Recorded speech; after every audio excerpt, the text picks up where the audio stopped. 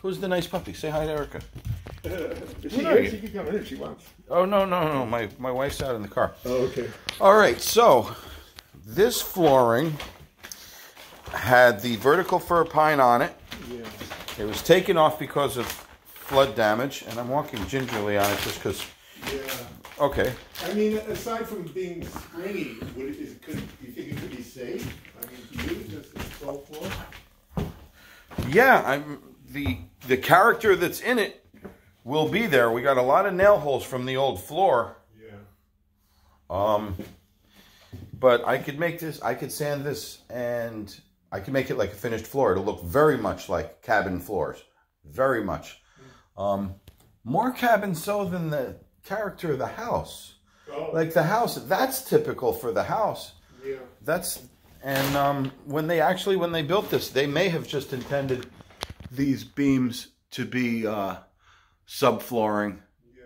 I mean, and not so much a finished floor. Yeah. I mean, you want to come up and look. I mean, this is the actual floor upstairs. Oh, those floors are exposed and used upstairs. Yes. Aha. So, okay, the continuity issue is starting to get a little more power to it. Yeah. Right. I mean, I think this is. This is it. Yeah. Oh, when they painted them blue. Yeah. That's what we had. That was the big job we had when we moved in. That's all right. Can I look at any of the bedroom floors? Sure. Anywhere you want to look. Is there any exposed wood where you have it showing natural? Without it being painted? I don't think so. I think the entire upper level was painted this color. Okay.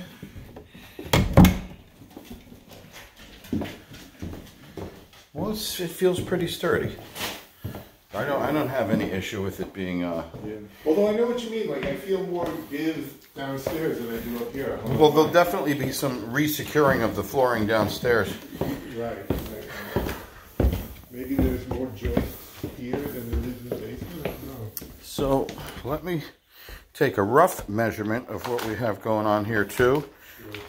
3, 4, 5, 6, 7, 8, 9, 10, 11, 12, 13, 14, 15, 16 feet wide. Let's just confirm this with the tape measure. It's conveniently hanging out for me.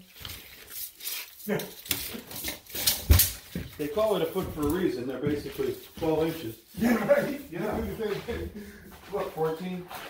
Yeah. Yeah. Quite estimate. 15, okay. 16 feet wide. So we got 16 feet wide by, is that your new dining room table it's coming? It's actually a paper display for a counter we were thinking about getting. Oh, okay. 16 by. So we need a 16 by 22 in order to cover this flooring with vertical fir.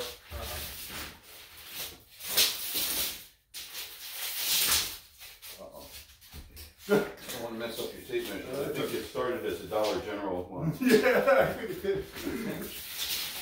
I know the feeling. Okay, here we go. It's going back in. It's going back. It's going back. There you go. Thank you. Uh-huh. I don't know how many more uses we get out of it, but it's that one anyway. All right, and the width on these is 2 and. Come on, nice. What is it?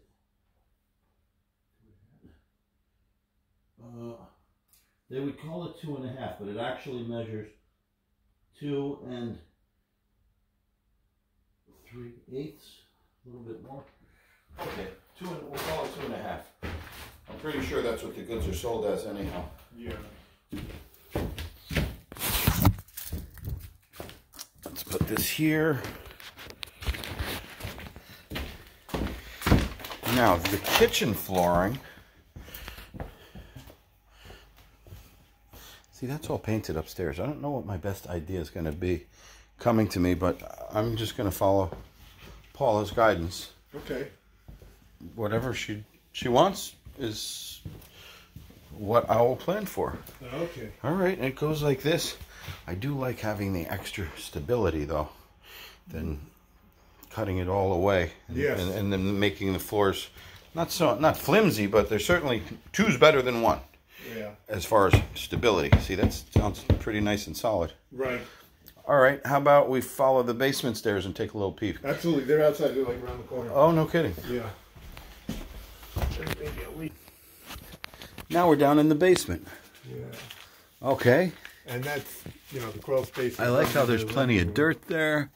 I mean, there's plenty of plastic down there. Yeah. And there's that. Actually, now that I look at it, it seems like it does have like the same frequency of joists as upstairs. Yeah, no, they're doing pretty well. Yeah. I would task someone with plasticking underneath the joists, and actually, when there's wood flooring, new wood flooring jobs that are going on, and you have a basement like this, it's actually required as part of the work to put insulation. And then a plastic vapor barrier, and to make it especially like very tight. Oh, insulation and a plastic. Yeah, you really want to isolate this from the humidity that can happen down here. But this house has done so much acclimation since it's been built that you know, everything's kind of used to what's going on here now. So it's not so vital for the upstairs. But in new construction, you'd want to, because your floors would move wildly. They'd cup, or there'd be huge gaps, and it would go back and forth like that a lot. But okay, no, we don't have anything derogatory down here. The house is happy enough with how it's going. All right. And let's say I install a new floor of the vertical pine that's 2.5 inches wide. I would use a moisture barrier as my paper. So right there, that film would make its own moisture barrier, isolating itself from the basement. I see. So that would be sort of built into what you do. Because this is new flooring that's going in, and that would help to buffer it from the humidity that would want to interact with it.